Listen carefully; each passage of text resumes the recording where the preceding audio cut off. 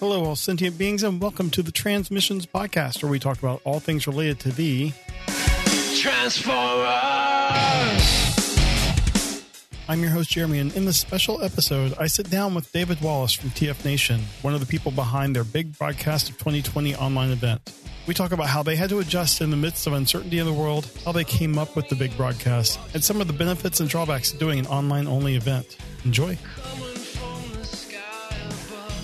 Welcome to another Transmissions special. This is going to be all about the big broadcast of 2020. I have with me David Wallace, who is part of the TFNation, I guess, planning committee, or I don't know what your I think my my actual title is just General Dog's Body. Okay. I think, but yeah, I'm part of the committee that organizes TFNation, and this year is organizing the big broadcast. Awesome. Well, thanks so much for coming on to talk about it. Oh, thank you for having me. Yeah. So, I mean, we're always, talking about the TFNation announcements, and it's one of those conventions that we're all kind of aspiring to, make our way over there at some point to experience in person. But you guys were shaping up to have a pretty nice convention this year when the world kind of went crazy and everyone got sick. Yeah, you can say that again. I won't go into too many specifics, but what I will say is that just in terms of the planning and organizing for what would have been 2020 show, we weren't just talking 12 months in advance. I mean, the planning for this year's show, with it being our 5th anniversary, had literally been in the planning stages since we started doing the convention 5 years ago. I'm and sure, then things went wrong. Booking guests is not like a year out thing. You're probably booking, a couple years out because their schedules are so busy. Well, I mean, that's it. It's every guest is different, and you have to treat every guest as an individual and things like that. Ultimately, there's so many things that you have to consider when looking at a guest lineup. Not just a case of are they free? I mean, that's obviously the most important thing. But what year is it? What are you theming your convention around this year? Which is kind of something we've done, because we don't want to sort of fall into the trap of celebrating the stuff that we're a fan of and excluding people who are fans of other parts of the franchise. Right. So you've always got to have these thoughts in mind about trying to cater to the widest demographic possible.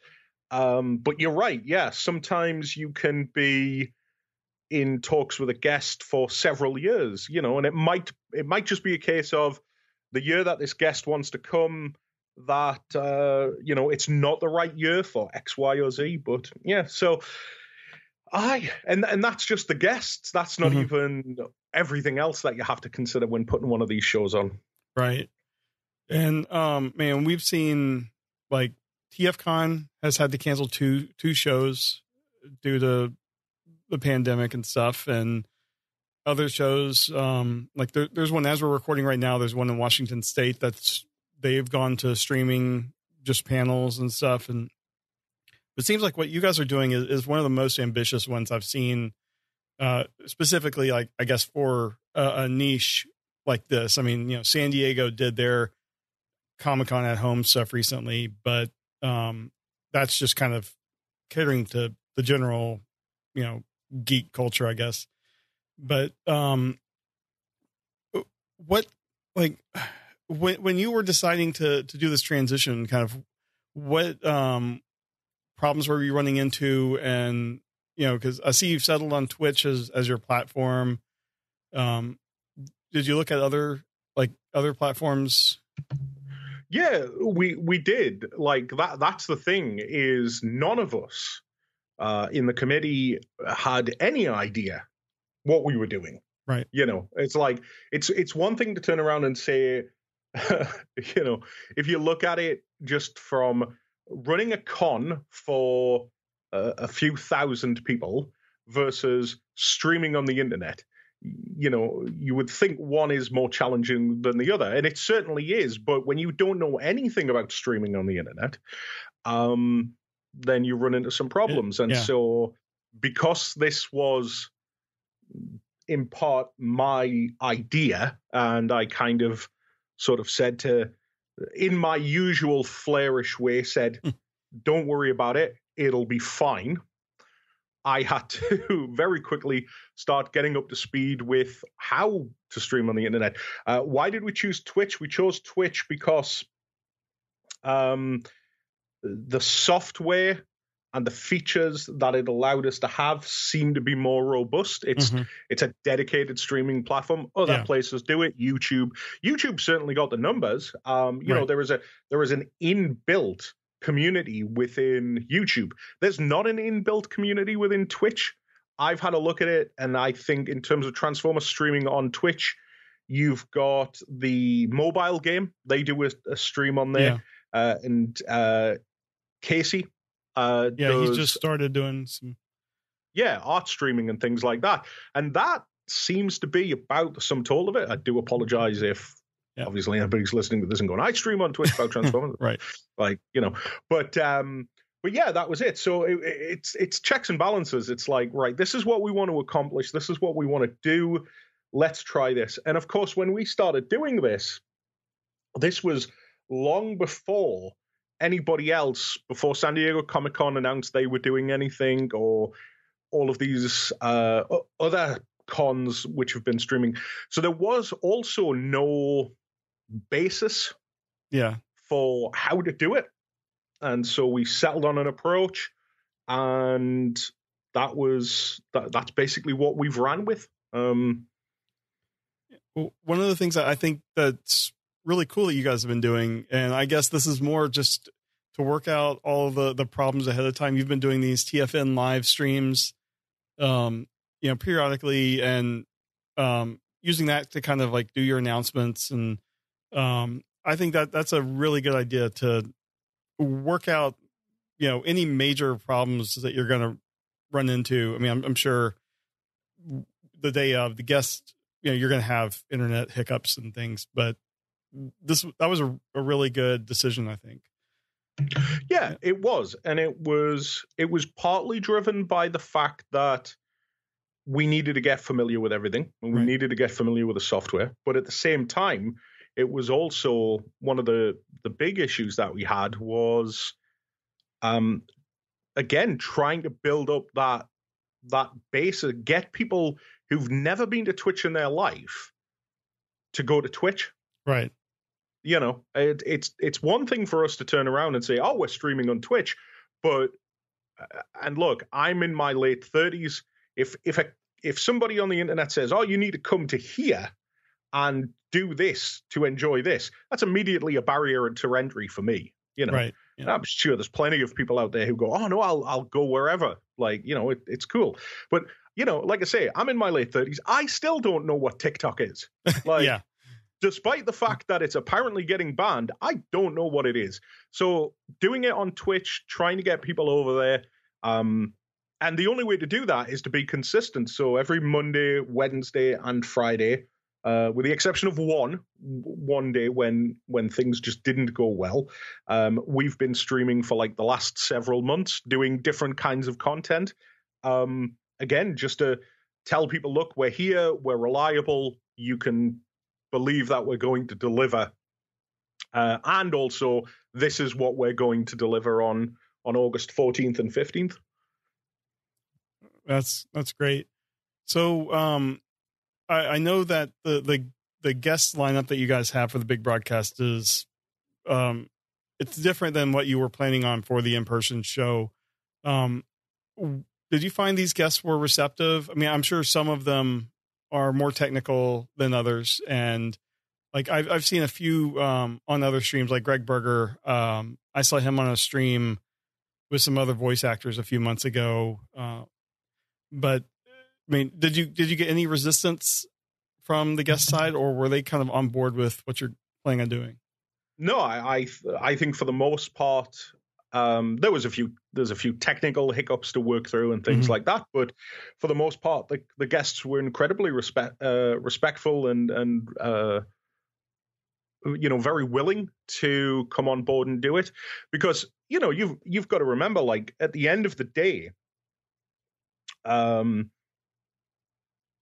if we were to bring a guest over to a con, that guest wants paid. Right. At the end of the day, it's a business transaction for them. They don't do it for free, and nor should they. They're professionals. So now what you're doing is you're saying, hey, do you want to come along and do this thing and do it for us? And some of these people we've had over, so we've got a business relationship with them and a personal relationship as well in some instances. And it's a case of, do you want to come over and do you want to do this for us, essentially free? And they've all been really, really gracious in regards to that. And what it's also afforded us is the chance to reach out to people that we've not had over before, who, as I mentioned before, for one reason or another, it's not been possible to get them over. Right. And they've been gracious as well. Every single person that we've reached out to has basically come back and either said, yes or no, which even in that is a step, and it can be a case of conflicting schedules, because most voice actors are still working, even though there's a pandemic going on. Most writers are still writing, even though there's a pandemic going on.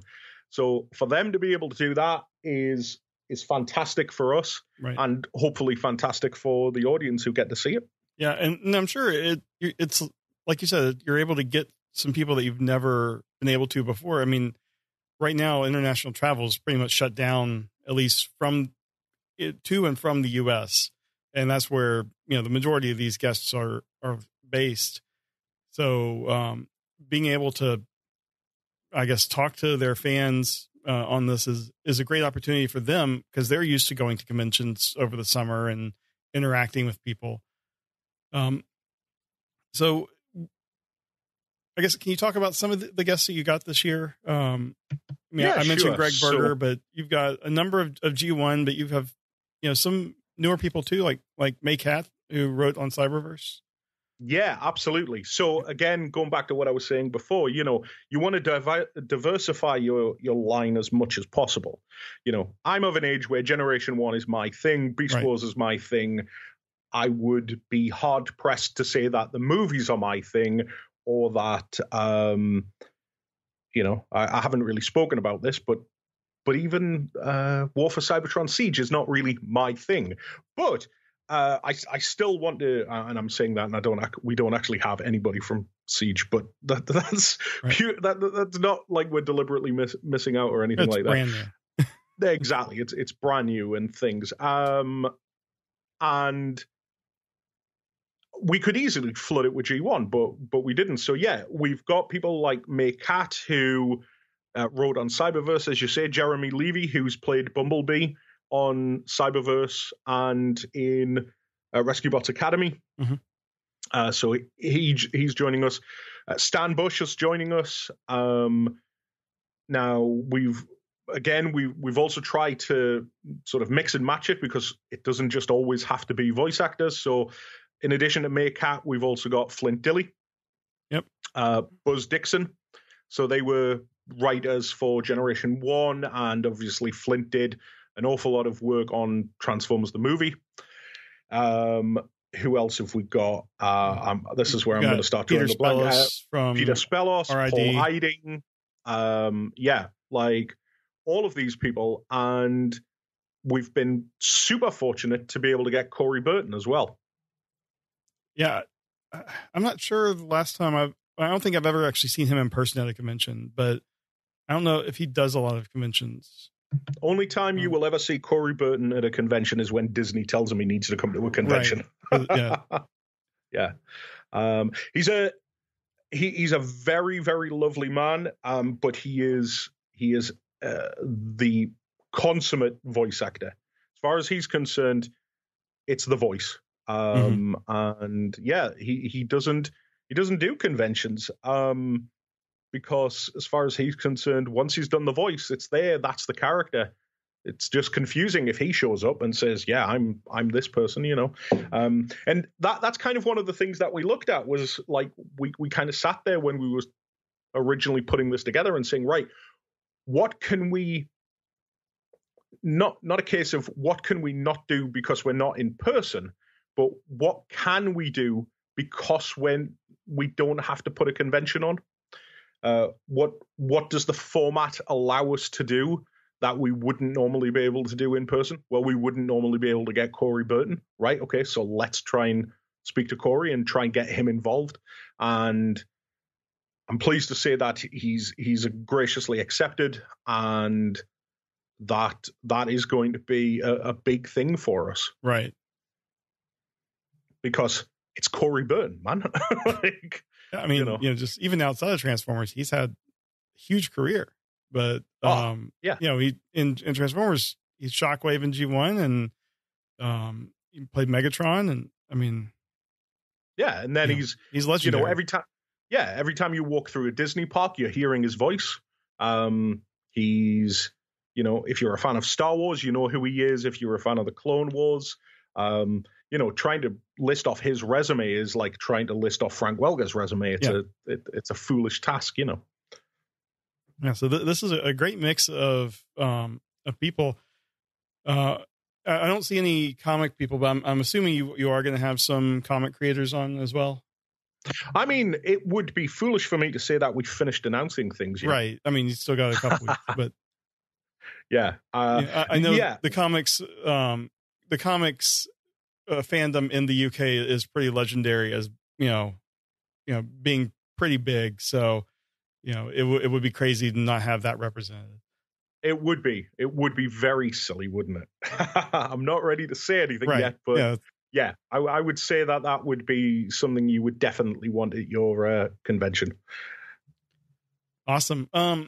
So TFNation had a kind of a pretty innovative thing when you guys started up with the in addition to your normal kind of dealer area and artist alley, you had an area, was it called the Forge, that was like more fan created place where they can have booths. Yeah, absolutely. Are you guys looking at doing any kind of replication of that online, or you're just talking about doing these panels and these interviews?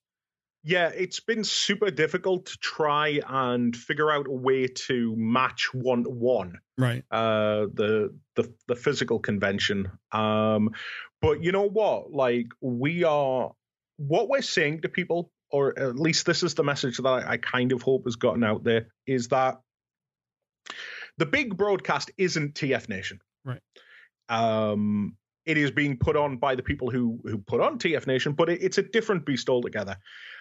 And ultimately, the thing that we want people to come away with at the end of it is, I am a Transformers fan, and this convention or this online show serviced me as a fan, and that I got something out of it, and that my enjoyment of the franchise was piqued.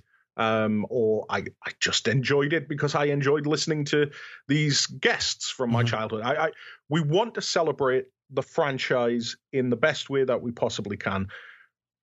And if that means that you get to share that experience with somebody, maybe you've got a friend and you guys get on Twitch, or you get on Skype together and stuff like that, and you watch it, then that's what we want. Like, we want people to come together. And you know what? If you're somebody who is active in that community, the Forge or whatever it is, then, during that day, like we would say, put your stuff out there, like get it shown to people. Like, that's kind of the thing that we want. We want people to be celebrating the work that goes into this community. Mm-hmm. But yeah, again, it's just, you can't unfortunately replicate 1-to-1. I mean, we would love to be able to have dealers involved, but there's a very limited way that you'd be able to do that, and plus, I think for a lot of people who come to these conventions, it's the thrill of buying it in person. You know what I mean? It's the back and forth trying to get the best deal. Yeah, and we love the Forge. We love the Forgers. Like every year I go in there and I'm just blown away by the level of creativity of people. Because I am not creative in the slightest. Like I'm very good at running my mouth, but creatively, no. Fortunately, I work with an awful lot of creative people, and a lot of those people that are in the Forge just blow my mind every single year. So it's a shame we're missing out on them. But he is hoping for next year, I guess. Yeah, awesome. So, going forward, do you see doing more big broadcasts, like, after things return to some sense of normality and you're able to have an in-person convention? You know what? Like, in all honesty, there hasn't really been a great deal of talk about what post-big broadcast is going to be. I think there is space for something like this in the future, because we don't know how long everything is going to go on for. We don't know what the lockdown is going to be. So it would be foolish for us to do one thing and then forget about it and just hope that everything comes about. But right now, there's no active plans for the big broadcast part 2. But at the same time, I think what we're doing in terms of streaming and getting stuff out there and interacting with the fan base has been productive, and I think we would be foolish not to keep going with that in some form or fashion. So it's just a case of waiting and seeing, to be honest. You need to get this first one under your belt and see how it goes. Exactly. But give me 2 weeks and then 2 weeks of bed rest afterwards to de-stress from it all, and then we should be all right. Yeah, I think it's a great idea, and if anything, it helps expand the TFNation brand to, like, those of us that aren't in the UK that want to kind of get a taste of what you guys are doing over there. Yeah, I mean, that's definitely something that we want. This is kind of the thing, is we want this to be a global interaction between fans. I've always found that the Transformers community is often very split and factioned. For one reason or another. These are the fans that like this cartoon. These are the fans that like these movies. These are the fans that like the comics. These are the fans that don't like the comics, X, Y, or Z. And so, like I say, the goal has been basically to just be like, look, regardless of what you're into, let's just celebrate it as a franchise, because it is, to my mind, one of the best franchises out there, and it's got one of the best communities out there.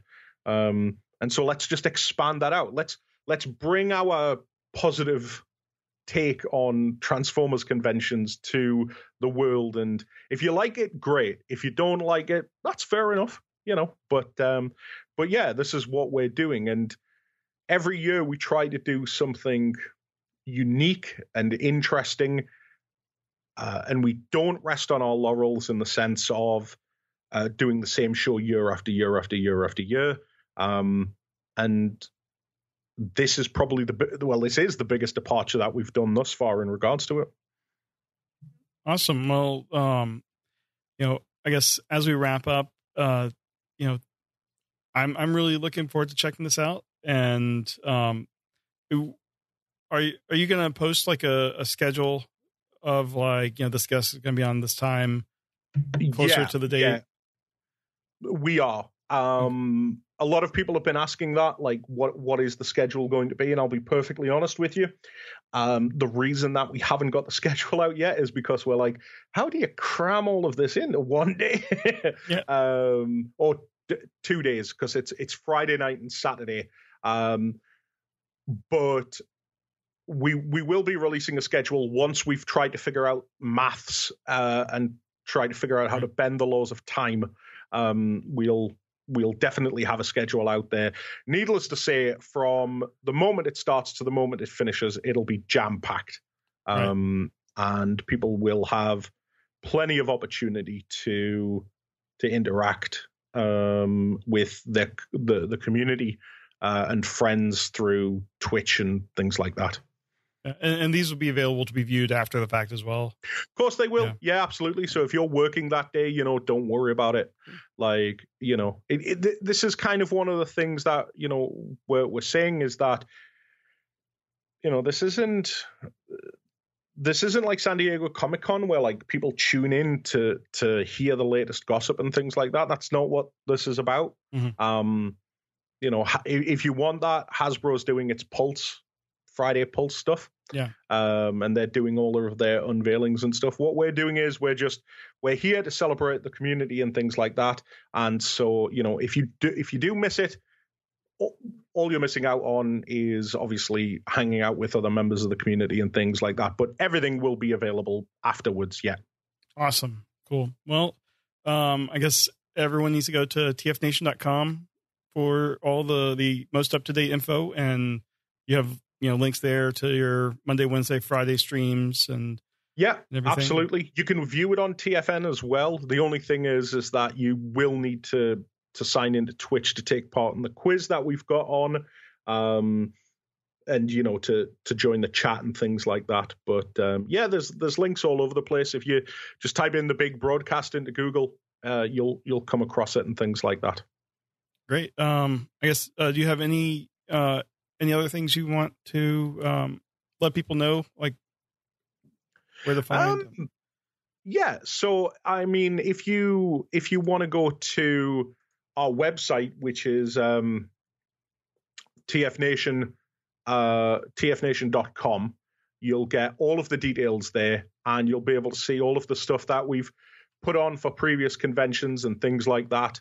And like I say, you'll be able to follow all of the links and things. Ultimately, we're just hoping that people will come along on August 14th and 15th and just celebrate Transformers as much as we enjoy it as well. And like I say, not everything's been announced. There's going to be a few surprises, a few things that we've got up our sleeves. I think if anybody has been to a TFN convention before, you're going to realize that when we do something, we always try to put a little bit of extra specialness into it. Whether it be the animated stuff that we've done in the past, the comic, or whether it be the season 4 reading that we did last year, there's always going to be something special, and I can guarantee you that there's going to be something a little bit special this year. That's great. Well, thanks so much for coming and talking with me about this. Thank you for having us. Yeah, we're so excited to see how this goes, and we'll be continuing to talk about it and try to get more people interested. Yeah, well, thank you very much for that. We really appreciate it, Jeremy. All right, great. Well, and I guess thanks everyone for listening, and we will talk to you next time on Transmissions. Take care. Hey everyone, thanks for listening to this episode of Transmissions. But just because this episode is over doesn't mean the Transformers fun has to stop. Join us and other Transformers fans on our Discord chat server by visiting transmissionspodcast.com/discord. If you would like to learn more about how you could support the Transmissions Podcast, just visit transmissionspodcast.com/support. Thank you all for listening, and we'll see you again next week.